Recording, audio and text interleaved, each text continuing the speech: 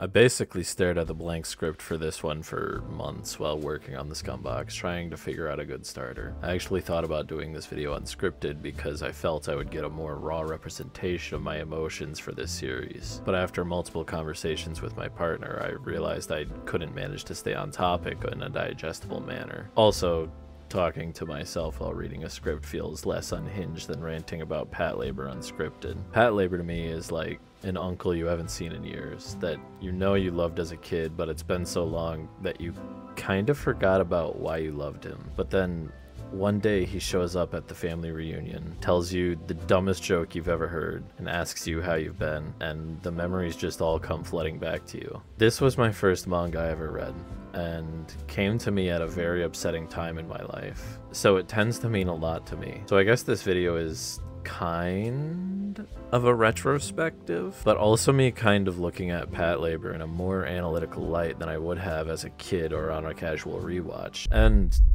not in my usual way of looking at the show, but also in a way where I'm just info dumping on one of my favorite shows while telling you to watch it, and while also telling you about its history.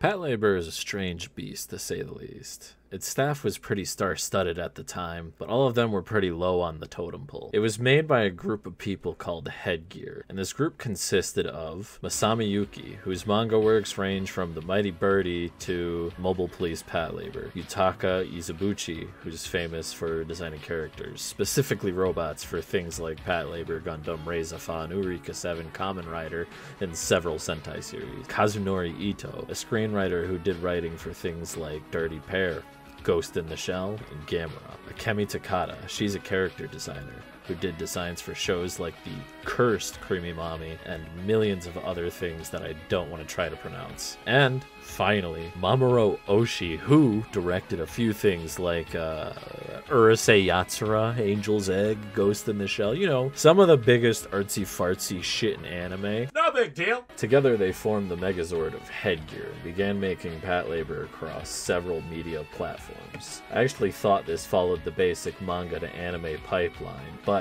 from my understanding, it was a whole multimedia experience. The manga and early days OVA both came out in 1988, while the TV series and the first movie came out in 1989. The second movie came out in 1993, and finally, the third movie came out in 2001. Anyways, we're here to talk about the stuff I pretty much grew up with, which will be our starting point here, and your starting point if you decide to watch the series. A small craft has entered the security zone. Oh, that's him! It It was the genius engineer Shigeo Shiba, the pride of the SV2. And the dimly glowing object he held resolutely in his arms. It almost looked like the intention of the devil. A dissolved oxygen destroying device! An oxygen destroyer! What?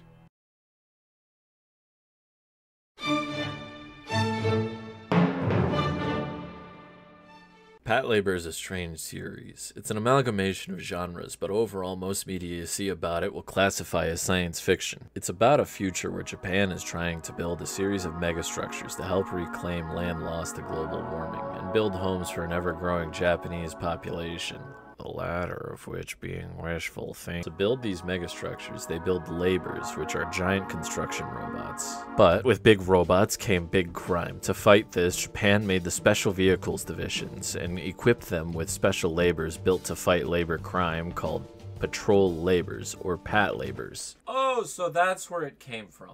The first OVA, usually called Patlabor the Early Days, is what most people consider to be their favorite piece of media in the franchise, along with the movies. In the first episode, we're introduced to our excellent cast of characters. Asuma Shinohara, the himbo slacker who only joined the mobile police force because his father made him. Hiromi Yamazaki, the gentle giant son of a fisherman who loves all animals big or small. Isao Ota, the living embodiment of a Napoleon complex. He loves guns and is a top-notch pilot. I originally didn't like him as much as I liked the other characters, but after rewatching the show, I realized my favorite episodes are the ones where Ota gets to be something other than an insane gun nut.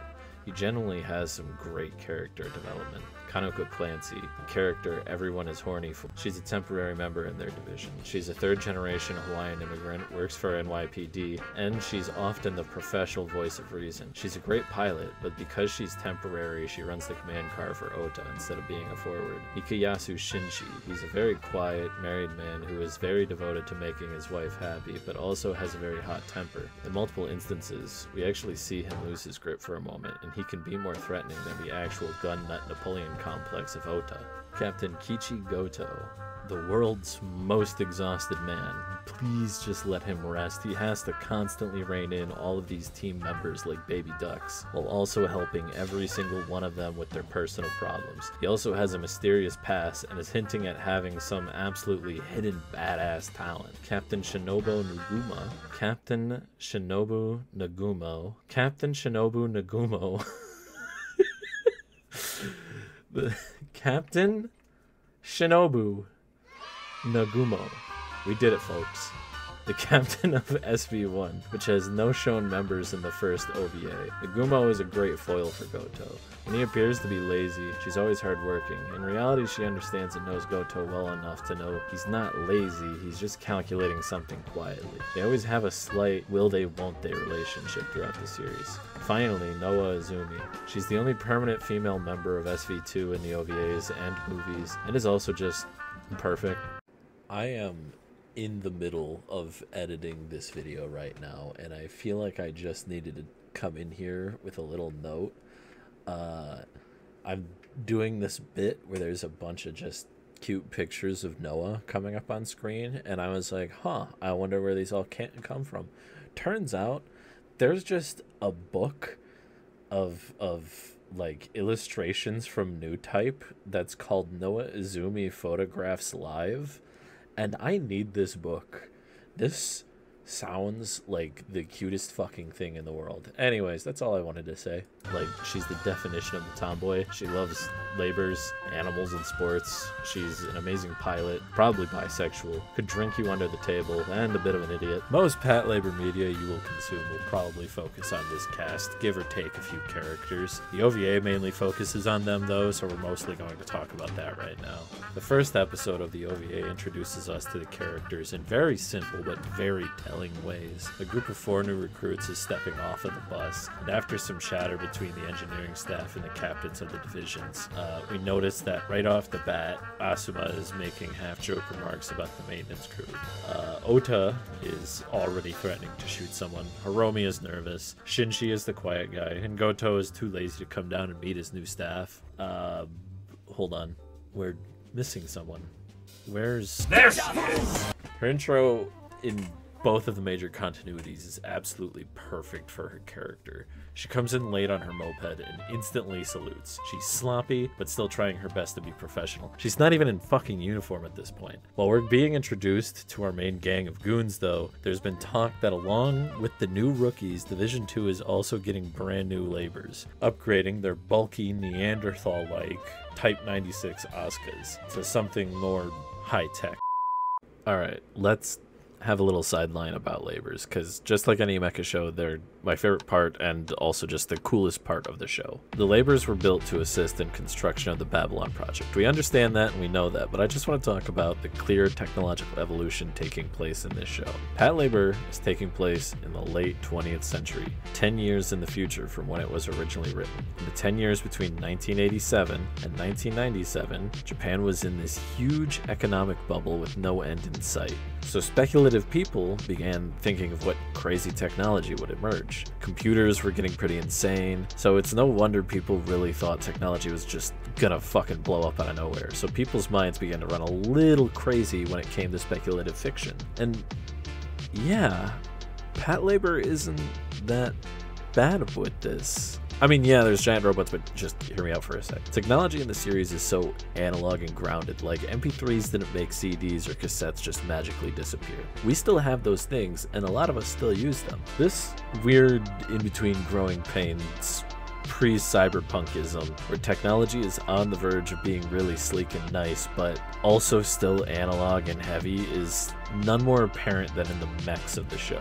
You have these bulky pieces of basically construction equipment with legs. They're still more machine than computer versus practically walking supercomputers that have very basic artificial intelligence but still hyper advanced for the time, which is another reason I absolutely love the cast of this show, which I'll explain more in a second. Keep that thought in the back of your mind though, we'll circle back around to it. In the first episode of this first OVA, we know two big things have happened so far. The new guys are here, and they have newer labors coming in to replace their bulky machines. These top-of-the-line, high-tech, sleeker labors, the AV-98 Ingrams, which are basically just the face of Patlabor. They become the logo, everything.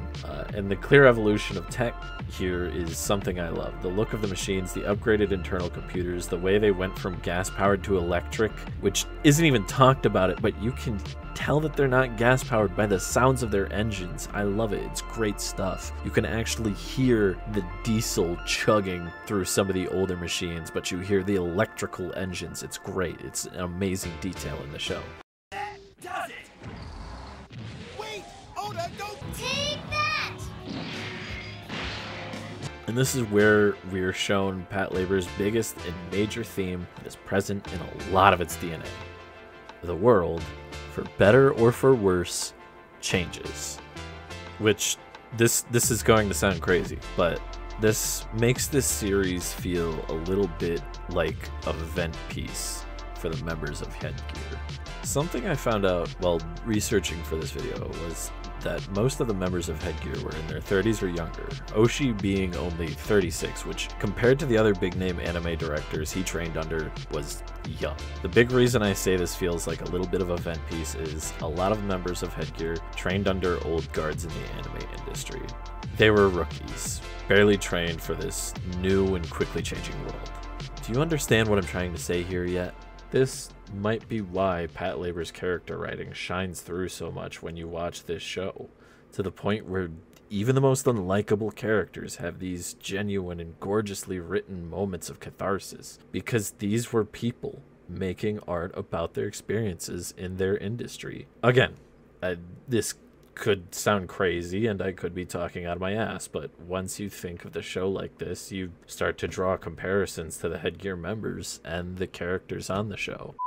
Technology in real life was going fucking insane too. CGI, high quality audio, Laserdisc, VHS. People were just now starting to own actual copies of anime they could watch whenever they feel like it, or play video games based on those weird anime. Patlabor the TV series is the perfect showcase of this era in anime history. They paid for a CGI model of the Ingram at the beginning of every episode that shows off the in-canon specs of it, and boy fucking howdy, were they gonna use it. People don't like the TV show as much as the early days OVA because it's a lot more slapsticky and comedy-centric compared to the original OVA. In my opinion though, it has some of the best character moments of the franchise. Every character in our main cast has an entire episode or two devoted to developing a major characteristic around them. The first episode does the same thing the OVAs did, and that was to introduce us to the characters in their own special ways. We learn Ota is a hot-headed military man, Asuma is the annoyed slacker, Hitomi is the quiet giant, Shinji is the overworked nerd.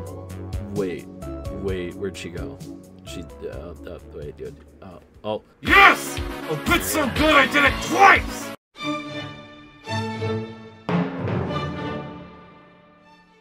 Everyone you will talk to who loves this show will instantly tell you how comfy it is. It is like a bag of kettle-cooked sour cream and onion potato chips. It's the perfect amount of each of its characteristics, and you could probably start putting away entire bags of episodes if left unchecked by friends and family. This is a very pleasant change of pace for me, honestly. Nowadays, one season of anime is 12 episodes long. There's not a whole lot of time for the anime to slow down and relax, letting you enjoy the characters and their motivations. Patlabor on TV has 48 episodes as well as a sequel OVA that's 16 episodes, which means it has time to not only have its Monster of the Week robot battles, but also slow down and give time to smaller, more character-centric episodes. This honestly feels so refreshing and makes me more comfortable binging this show. Like, I have over 60 plus episodes of a show to watch and not just a meager 12? That's great! It's also not ungodly long either. It's not 900 plus episodes with a good chunk of that being a plot unrelated filler. I'm not going to say the name of it. You know what show I'm talking about. This is due to the unique circumstances that made the show, but I digress. One great example of how comfy this show can get is this episode where Noah is going around asking every single person who works at their shop what they want for lunch. This gives up these great moments of characterization where we're introduced to a bunch of different mechanics with different personalities. Or the episodes that surround Ota. He's my least favorite character, but his character episodes are so sweet and human, they're definitely some of my favorites. I have a personal bias to the design of this show though. I grew up watching a lot of cartoons and shows having an overarching plot, but Monster of the Week episodes were my favorites. Action cartoons like Samurai Jack, My Life as a Teenage Robot, Teen Titans, Megas XLR, rest in peace, were some of the best to me. And anime with basically that kind of layout, that's fantastic to me.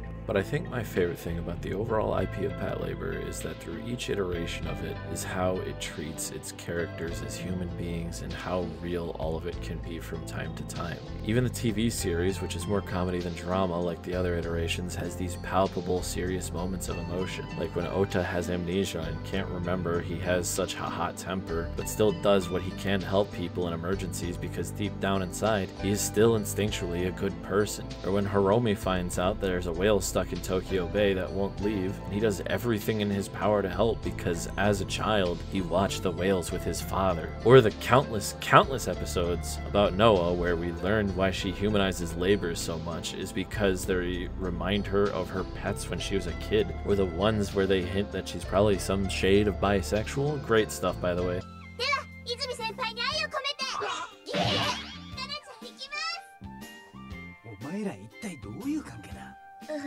あれだ、ほら女子高生なんかであるでしょ。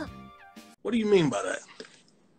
Also, that whale episode just has a cameo from Superman? Oh, yeah, the Easter eggs, references, and parodies in this show are fucking on point. You can definitely tell a bunch of fucking nerds made this show. There's literally like 4 episodes where they try to just see how many movie references they can fit into the 20-minute runtime. 2 of them take place in the United States. There's even a scene in a video store where they put the names of actual movies they had seen on the spines of the tapes. This episode is also the one where they turn the entire cast white, except for Hiromi, who's racist. On a lighter note, here's some Gundam colored labors. What was I talking about? Oh yeah, character-driven episodes. This series is a pre-Evangelion mecha anime, meaning that emotional character-driven episodes aren't as big and emotional as they should be. No crazy allegories, no bizarre imagery that requires explanation, no overtly dark tones, no... Oh no. Oh no.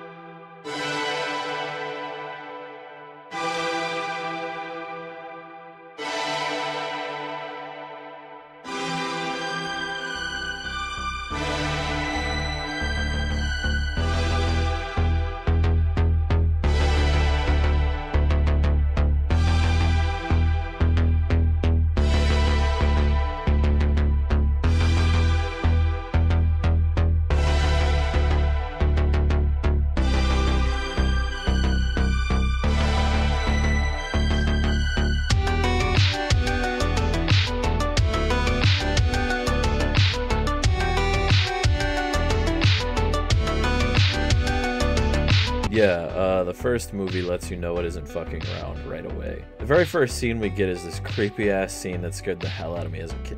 The show and OVAs, which I watched first as a kid, were so much more comedy than serious thriller. In my honest opinion, this strange and famous usage of existentialism in Japanese media that spawned things like Evangelion, Ghost in the Shell, and the Patlabor movies as well, seemed to possibly be a direct or indirect effect of the economic bubble bursting. The first movie is the most Patlabor of the three. It has the comedy of the show, but it also has this constant political thriller tension that was present in the first OVA, which makes sense. The first OVA was part of the same continuity as the films.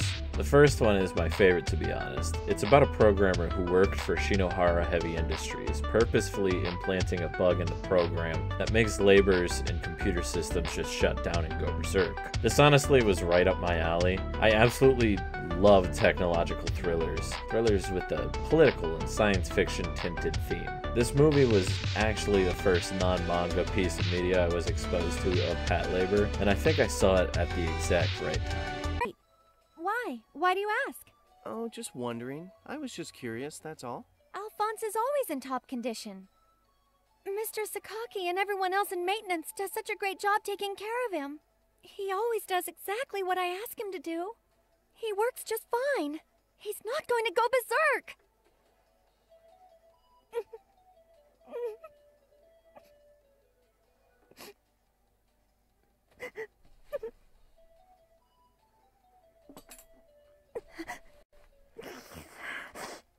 Patlabor is a mecha anime that actually cares about its human characters, which is something a lot of modern stuff will sort of fall flat with. And I'm not just talking about with anime, the same thing can be said about The Simpsons, a show that occupied the same time frame that Patlabor did and outlasted it by multiple decades to become a completely different show in the end. By showing your comedic characters are more than just a vessel to tell jokes through, you'll unlock a way more interesting and multi-layered character hidden within with more interesting motivation. That's a given. While it's more subtly presented in Patlabor, a better example of this with just a much larger emotional punch is Inigo Montoya.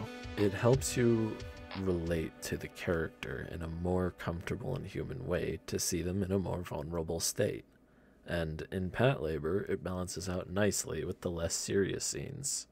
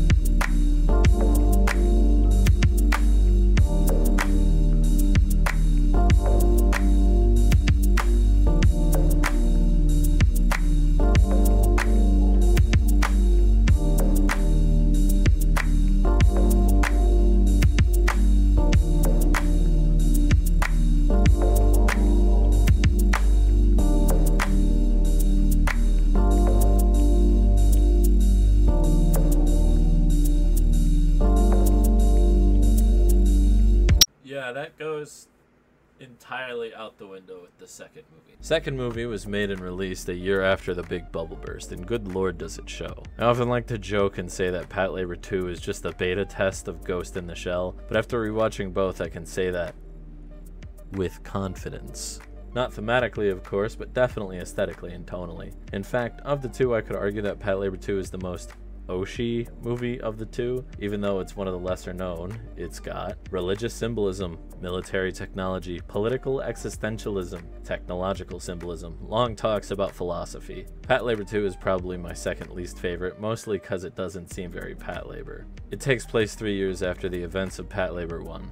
Ota has moved on to work as a drill sergeant, Shinji is a desk cop, Asuma and Noah now work as engineers at Shinohara. Hiromi still works at SV2 as a truck driver / farmer, and both of the captains are still working in special vehicles. Meanwhile, Captain Nagumo's past lover / teacher is plotting a civil war. This is where all the political and philosophical themes come from for this movie. The themes of Patlabor 2 are heavy ones, and they really parallel some of the things people might be feeling in recent times. They mostly reflect on the actions of the Japanese post-war government and what is the meaning of peace. If it's a peace kept with foreign violence, is it worth having? Is it better to have an unjust peace or a just war? Which is something I've thought about a lot recently. If you're a fan of Hoshi's work that isn't Patlabor, watch this one. If you're a fan of Patlabor, I recommend you go into this movie not expecting it to be Patlabor. The point is you gotta hit him. Close one eye and aim carefully. That's all, then you'll nail it. Well, I gotta get going.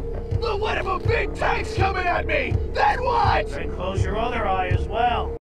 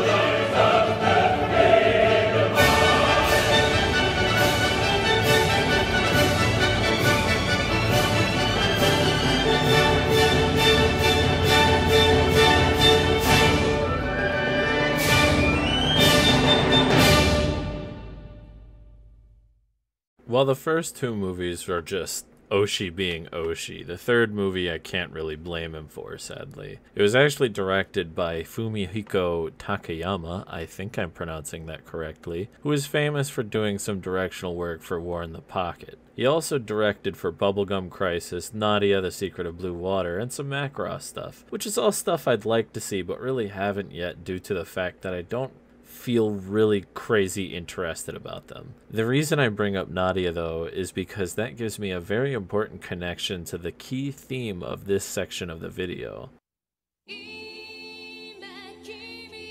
You see, in 1995, the anime industry, especially the mecha anime industry, was flipped on its head, mutated by the radiation of Evangelion. It was action-packed but character-focused and driven, sleek and cool but emotional and existential. Suddenly, the entire industry was changing because of this depressed tokusatsu fan and his show about haunted giant robot monsters. Honestly, this is a topic for another video I might have to do, but you guys get the idea. Mecha anime just hit puberty, baby, and boy is it making people uncomfortable. So what do you, as a writer on a project based on a pre-Evangelion IP, do?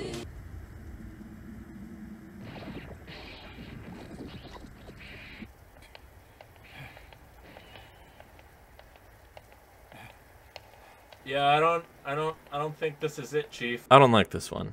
It reduces the characters we know from the series down to brief cameos that are almost at an Easter egg level of, Look, Gary, there I am again! Some people probably like it. I'm not one of them. It's like it's embarrassed to be a Patlabor movie, even if the plot is something ripped right from an episode of the original OVA. The 450-million-year-old trap is a love letter to old-school tokusatsu. The plot is about a mad scientist who is inspired by Professor Serizawa from Godzilla, who was experimenting with evolution and created a giant reptilian monster that he released into Tokyo Bay, and it's recently gotten old and large enough to be a problem for the people of Tokyo. Throughout the episode, there's these little Easter eggs and jokes that are all references to tokusatsu films, which makes it a cute little game of I Spy for the viewer to play. Now take out all of the fun that I just talked about, inject it with the fattest post-Evangelion enema you can have. Now you have... The plot of Wasted 13 is about a mad scientist who is experimenting with cancer cells to bring back her daughter and created a giant amphibian monster that she released into Tokyo Bay, and now it has gotten old and large enough to be a problem for the people of Tokyo. You want to know the really funny thing about that plot description I just gave? I just copy and pasted the description from the OVA episode I typed and changed a couple of words. And again, there are people who enjoy this one. I'm not one of those people. You might be, in which case, you're wrong. But if you're a newbie to the franchise, check it out and make your own opinion. Don't listen to the opinions of a cyborg criminal on the internet.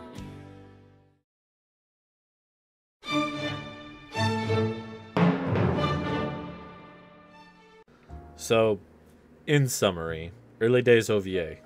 It's good, you're in for a treat. Patlabor on TV, fantastic. Watch it if you can. Patlabor: The New Files, a sequel OVA to the TV show. It's pretty solid, not required to enjoy the TV show, but does have some pretty fun gag episodes. Patlabor the Movie, best of the movies, watch it if you can. Patlabor the Movie 2, good, but not a good piece of Patlabor media. Watch it if you want. Patlabor the Movie 3, Wicked 13. Form your own opinions on it. Watch it or don't. I don't give a shit.